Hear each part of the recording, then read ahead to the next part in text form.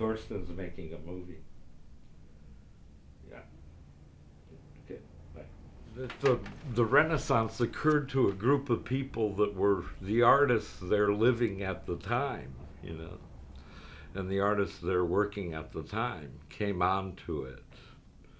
And the same with what I call the Renaissance pill, which was the influence of LSD on a culture.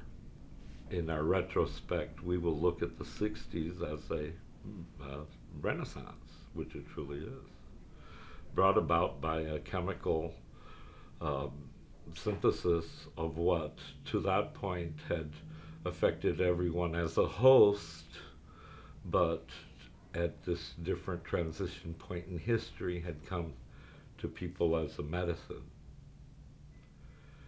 And so then, you know, there's that giant social incongruity between the first Renaissance and the second. The second Renaissance becoming illegal, October 6, 1966, Day of the Beast, when the first Renaissance didn't become illegal, but became marketed and used to, you know, create weaponry. Da Vinci pimping himself as a weapons maker in his last search for a job, barely mentioning that he painted at the end. Tell me about that. Well, as that is the Renaissance, which comes up with the way of explaining and bringing to the social group the new flora and fauna that has been perceived by the visionaries, is always met with a certain reaction. The 90% of the artists during the Renaissance got employed in the fabrication of religious objects, and very few of them could survive the use of that iconology in their you know, quest as an artist. There's very few that survive that. Some of my favorite, including Benvenuto Cellini, who didn't have to give in to that iconography, his genius being sufficient to let him use pagan gods and goddesses in the creation of his work, paid for by the popes. You know, for now it feels like that this art is not corrupted yet, and what can the artists now learn from the Renaissance, in your opinion, to not repeat the same mistake? Is to realize that the value of the work is in the experiencing of it, of the vision, and that the big social gap created by the society of the spectacle and the warranted place of the slave worker having to rely on someone else experiencing it, and then him experiencing it only through that other person, has been, you know, the great denial of the 20th century. And it's, you know, the participation in the thing that makes it valuable. And the value of art is only in its understanding of its content and the realization of its content, and not in its, you know, economic, you know, consideration. So I understand that you have much experience with Blotter art and LSD. Yeah. You've been there, you've seen it, you're kind of a historian of the scene. And the symbols and the images that go onto the blotter, how do they relate to the LSD and the experience of the trip? Well, that varies in many different ways. And there's the first image that I know of that someone tried to put on a piece of blotter was of a Captain America type figure that had been altered a bit to become, you know, Captain Lysergic. and he had a big L on his shield, and he was braving the forces of the astral plane, dressed up in his kind of traditional armor, little melty, as a character named Captain L. And so, you know, right at its inception, it's taking the view of the participant and the share of the experience rather than the negative approach of the society that surrounds it. That's always been feared of that, afraid of that kind of host, especially one that isn't directly connected with the religious institution, you know. And so there's a lot of fear surrounding the substance. And then, you know, Claudio Naranjo, the first recorded drawing of an image on blotter paper, which was, I understand, done in 3 different designs as he took some blotter paper down to Central America to pass to his curandero, which was the word used at that time for shaman. And he did a series of little drawings on these papers to distinguish the strength of each one. And oddly enough, some of the drawings would involve like a little moon, a crescent moon and star drawings. And, you know, just in that, the dreamlike or infinite observation of space drawing, you can already see that the man's of suggesting an astral influence or a spiritual level that can be attained through the use of the substance. And so your masculine intuition will show you what you're interested in, what you've come to do, you know. And sometimes there'll be something as simple as a properly done scroll work, which was one of the first things that woke me up. And when I saw my first properly scrolled paisley, I knew right away. I recognized it from somewhere. You know, if you keep your eye on the prize, the magic is gold. I know the Escher heads, for example, were coincidentally associated with the distributor of the Escher prints. Oh yes, Church of Bob. The Discordian Society. Right, the Discordians, giant element of the formulation of Robert Anton Wilson's Illuminatus. That's right. Also many, many other subcultural adventures in the LSD astral plane. That's right. So what's after LSD?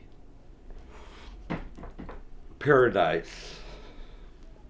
Anton LaVey, now there's another one. Yeah. Well, right after LSD, there's an eternity in hell. Yeah. A undetermined amount of time in limbo, and 5 minutes in heaven before you incorporate again. But that's all. That's usually the rigmarole. Tell me, can you describe any like amazingly mystical experience in your life that you recall that changed your life? Not in 2 or 3 hours. Take several weeks. Go easy on him, Tony. Several weeks to explain What happened to that. him over there? He had an out-of-body thing. Oh, maybe you remember something there. At that age, it's a coin toss. You don't know whether to come back or not.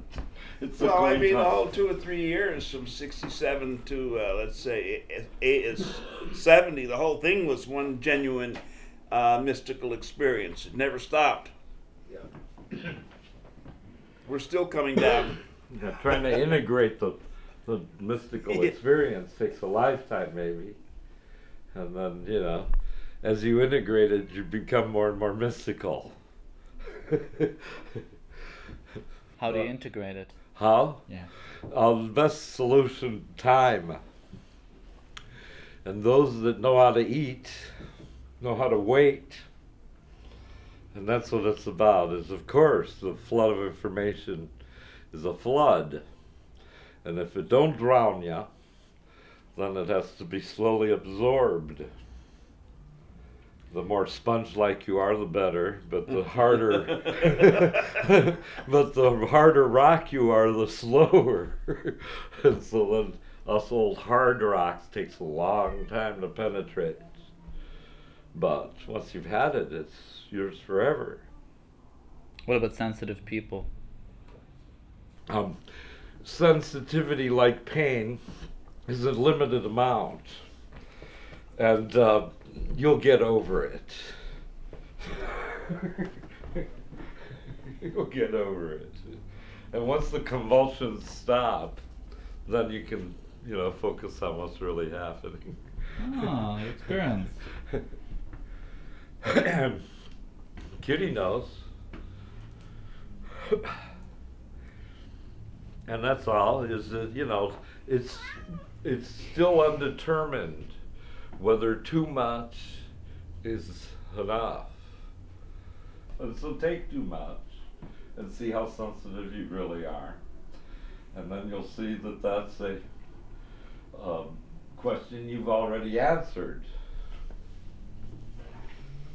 Right, Kitty? Okay, you guys. So would you consider yourself a student? Absolutely.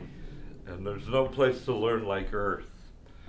And if you want to learn, come to Earth. If you know everything, stay in heaven. The corrugated blotter paper this is printed on, but it's before perfs, they're catalogs, but it's when the hits were 250 mics. Yeah. And so then you end up with the 400 block. And the actual blotter paper had nothing to do with it. And what's very interesting is that, you know, there's spades. And that's very provocative symbol. And the colors are usually there because the seller has a certain destination for the reds or a certain destination for the blacks, and that's how he can control the flow. Or they're different dosages, and so then you want them to have different colors. When I did the artwork was to try to do some of the art designs that I thought would elevate people's and spiritually and consciously, so when they did get high on it, their minds would already be attuned to a greater spiritual awareness, spiritual consciousness. So in that sense, I definitely was visionary art. It was April 19th, 1967. Timothy Leary himself dropped a sugar cube on my tongue. Yeah, in the middle of New York City. Wow. Yeah, in a peace march down to the UN, and it started raining, and the whole march was stoned. And when we got there, we all hallucinated that the rain had turned to blood. And we were all in this big circle in the UN parking lot there, holding hands, going and it was raining blood. So that's when I woke up. That sounds heavy. Let's give a message to the world. A mess? Do I have to? No. Nobody has to. Well, you know, if you go across that bridge and don't get your feet wet, you might look at the ant's body you're walking on. It's one of us. Thanks. Okay, that was you. Well, if you're younger than I am, just remember it's revisionist history. You'll never know the real story. They changed it. That's why it's called his story. His story. Yeah. History. Mm-hmm. Yeah. So to find out yourself, you got to dive into the pool and drink a little bit of the essence and nectar of life to really see for yourself what it's like. Not prevalent for many years. To experience It's about life. that, advertising for basically how the birth gives life LSD to fully as a understand what life is all life-altering about. life-improving experience rather than as something to be tremendously terrified of. Blotter ART. And that's all this visionary is you know, a welcoming of everyone into your vision. Only if you wanted it. Yes. Yes. Only if you wanted it. Like to And find take out? somebody good with you when Yeah. you go. Yeah, they'll help you. That's right. Find someone you like. Someone experienced, good That's people right. around who can show you and bring you into the circle. Don't Right. take any wooden nickels. Yeah, and don't remember that you're not the only one that's been there. Someone else has been there before and can help explain it to you. You ever seen someone seriously hurting themselves on acid? That's not the point. It's that ignorance is guided by itself. And LSD is the most hated drug by everyone who hasn't tried it. And that's what's going on, is that ignorance picks certain ignorant facts to accentuate, and it shows off its ignorance the most in its, you know, tabooing of LSD. The greatest cure becomes the greatest taboo, and thus ensures the propagation of methadone clinics and, you know, these forever enduring sustainable programs that keep you addicted forever to, you know, their drug. If you're building the biggest Holiday Inn in the world and trying to keep your population nice and in jail, then it makes sense to make LSD the only drug you can't use under any circumstance. And that's what's going on.